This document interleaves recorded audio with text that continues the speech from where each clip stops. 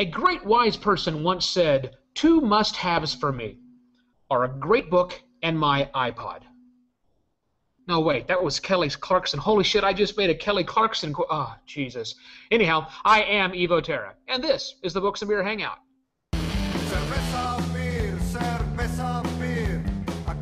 Welcome, everyone, to another episode of the Books and Beer Hangout. I am Jeff Moriarty, and we are here to talk about audiobooks for indie authors. Just Evo and I riffing it again in our new shortened format as we work out the kinks in the abbreviated way we're doing things. So I'm going to get right into my beer because it's probably the most important part still of the format. I am drinking a Stone Mint Chocolate Imperial Stout, which is... I'm going to go with interesting right now. Yeah. Valid. Had one of those at Flanny's last year. They had a merkin of that. And yeah, interesting is the right way to say that. It's one of those that you'll have one, and then you'll go, yeah, next year's another good time for my next one. I was hoping it would taste like Thin Mints from the Girl Scouts, because then I could drink like 100 of those. Yeah, I don't think so. So I'm going to go with the Magion, the Skunk Ape. Their double black IPA. It's not quite a stout. It's International Stout Day, but it's black enough, so I'll be enjoying that as soon as my lovely wife comes up here and gives me a glass, which I forgot to get. But I'll make it work. All right, so I know you can go on at great and incredible length about your experience with audiobooks. So give us the short version. You've been doing these a while. Yeah, audiobooks have been doing it since about 2005 when we launched podiobooks.com, and since that time have been helping hundreds of authors. We have well over 600 titles available now. The vast majority of those, as you know, are self-published and self-produced audiobooks. Some are fantastic, and I could stack them up against the major competition, and then other ones, of course, don't sound quite that good, but it's been quite a ride over the last almost 8 years we've been doing this, so good times. Oh, impressive math. So okay. So what makes a successful audiobook? What separates the good from the bad? Well, the biggest thing is an audiobook is an experience, and when you are reading a book as a reader, pages or electrons, reading them, you get the voices that are in your head.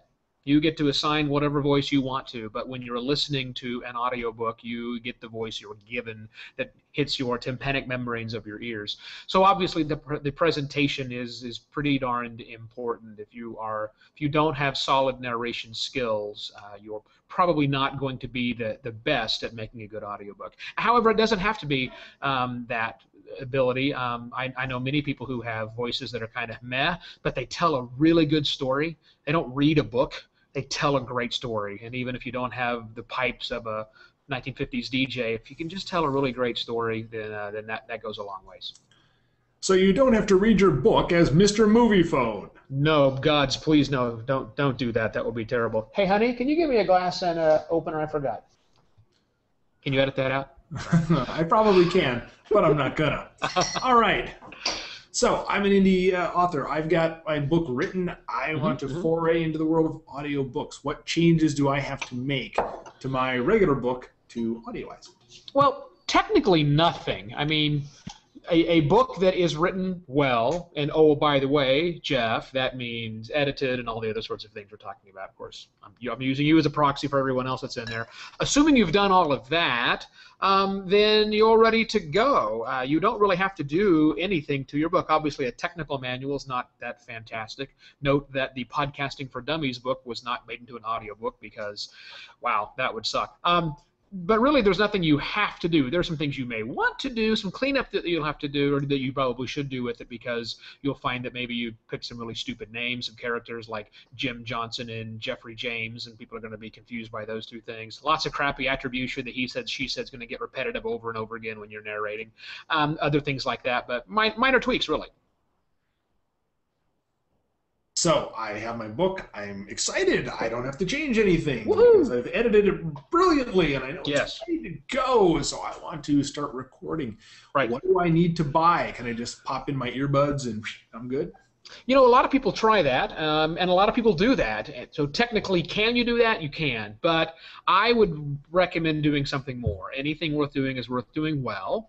And so while you could go spend thousands of dollars in a recording studio somewhere, we don't have to do that. The equipment that people use to record audiobooks, the professional grade, has come down significantly in the last few years. So there's only a few key pieces of equipment that people need. I always tell people the very first thing I want them to buy is a very good pair of headphones, not these, a very good pair of headphones, and that is so that you, the author who's also going to be the producer, can hear everything. And if you can't hear mistakes you've made, then that's a problem. So you'll need headphones to edit with. You need a very good microphone, and very good does not mean terribly expensive. There are some great USB microphones that cost about $100 or so. Great, buy one of those. Jeff's got the Yeti, and that's a very, very good microphone. It all depends on how good your voice sounds, so don't rush out and buy one. I always recommend going to guitar centers or whatever your local analog is and trying your voice out on a handful of those. So those are the first two things you buy. The second, I guess that'd be the third thing. The third thing that you would buy after that is something other than your computer to record with, because computers have these interesting things called fans inside of them and all sorts of other noises that come up. So I like a solid state recording device that I can plug my microphone into, so keep that in mind. I use a Zoom H4n to do most of the recording work that I do, so I can take it in the closet with me, put on the headphones, get the microphone nice and situated in front of me, and record with all those beautiful sound dampening clothes around me, and it's pretty solid. You'd be amazed at the great quality books that are recorded by someone in the closet, and that's not a euphemism. Right. Okay. I'm going to go right past my 39 jokes that I could make about this in the interest of time. And okay, so I've got all this gear. I went out. I've got my stool in my closet, and I've put in all the fluffiest clothes. Yep. Do I have to do everything myself, or can I get people to help? Well, you don't have to do things yourself, and that's the beauty of this growing movement of anything self-publishing, even self-audiobooks, is there are people who are willing to help. There are people who you can pay to narrate your book for you, or perhaps you've got a fantastic reader who is very good at this narration thing, and they can do it for you. Where a lot of authors get tripped up is in the production process.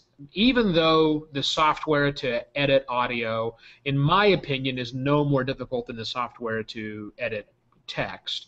The reality is I come from an audio background, and I've done this for a while, and it's a learning hurdle for some people. But it doesn't cost a lot of money to find someone who will take your raw audio and chop it up, if you will, put the appropriate serialization elements into it, edits, all those sorts of things that you would pay a regular text editor to do. You can pay people to help produce your work for you, and then also get the final cleanup audio files done. If that hurdle you feel is insurmountable to you, plenty of folks out there who do this stuff in the weekend. They'd love to help out. All right. So I pull in a couple people, some voice talent. I get everything ready to go. I have it all edited. What are the marketplaces out there? Where do I go with this thing? Well, really, there's one gigantic marketplace to sell your audiobook, and that's called Audible. Audible is owned by Amazon. Not surprisingly, they want to be the 800-pound gorilla in every marketplace, and they certainly are. There really aren't all that many secondary markets for audiobooks. There are a few, but they are not legion. The problem with Audible is that indie authors, not so much. Audible, while they have the largest library of audiobooks, getting into Audible is about as difficult as getting into any other major bookstore. Well, I guess there's only one now, Barnes & Noble. You really need to be with a publisher that's produced audio that creates that. They're not big, they're not keen on carrying independent author stuff. They have an offshoot called ACX, which I think is Audiobook Creator Exchange or some thing weird like that, that was ostensibly supposed to be a place where the self-published author could put their books, but that's not what really happened. It was designed for the author who has a publishing deal, their publisher has opted to not take their audio rights, and so they connect authors and producers and editors and other sorts of values to get those pre-published books out there. The hope is that ACX will kind of change their tune and make it open wide for the rest of the indie authors out there, which leads us back to Audiobooks.com, the site that I run. Of course, the challenge with Audiobooks.com compared to the other two is they charge money for their books. We give away books for free. So if you've already got books and you've got rights and you've got these sorts of things and you want to go the please pay me to download my audiobook, try to work through ACX or through your publisher for Audible, and barring that, come see us at audiobooks.com. We're happy to list anything that follows our tech specifications as long as you're using this as a promotional tool and not necessarily a get-rich-quick tool, which in writing doesn't work anyhow. Yeah. So now audiobooks used to be a little bit more like podcasting, where episodes would be released regularly. And right. Is that still the same, or has that changed now? Well, Audiobooks.com, we do serialized audiobooks, and we distribute books in podcast form. So instead of one giant file for an audiobook that's 17 hours long, we probably want 32 or 33 individual 30-minute-long episodes, probably broken up by chapters, but not necessarily. And people can subscribe to a book and they'll get the individual episodes. They can also just go to the books page and download all of them right there and handy. But they are downloading discrete MP3 files that make up a book. It's not one gigantic file. The listener experience is about the same. You put them in a playlist, put them on your iPod or on your phone or whatever you listen to or on your computer, and just download and listen away. But it is broken up by individual chapters, though the book is complete when you actually get the whole thing listened to. All right. So as we wrap this piece of it, any tips for somebody giving this they're contemplating it? I want to give this a try. Should they try recording with crummy stuff they've got and see if they like it before they go out and spend money, or what's the first step or two that an indie author should take? Step one is always a good idea to know thy marketplace. You really need to understand this. You should be a listener first. If you have no idea what an audiobook is, and most people do not, because the vast majority of people don't listen to audiobooks, become a student of the craft. Find those who are doing a really good job and listen. Step one. Step two would be find out if you can do it. I've got news for you. When you first record yourself and you listen to your voice on playback on your headphones, you will wonder who the hell that is. Everybody hates their voice when they first listen to it. That's fine. Remember, you're not recording it for you, recording it for the audience. So make sure you can deal with your own voice. You don't have any weird like lifts or other sorts of challenges which could cause issues, but you can probably get past the artifacts of your voice. And the third thing is practice. Practice telling a story. Do not read your words on the page. Do not feel like you must enunciate every single word. It's not what people are looking for. They want it to sound natural, like the story's being told to them. If you can get those three things done, then maybe, just maybe, you can be one of the few proud independent audiobook producers, whether it's on our site, your own site, or wherever. There's a lot of folks looking for this stuff, so try it. I mean, the worst that can happen is you spend a little bit of time on it, and that's time you're not spending towards writing.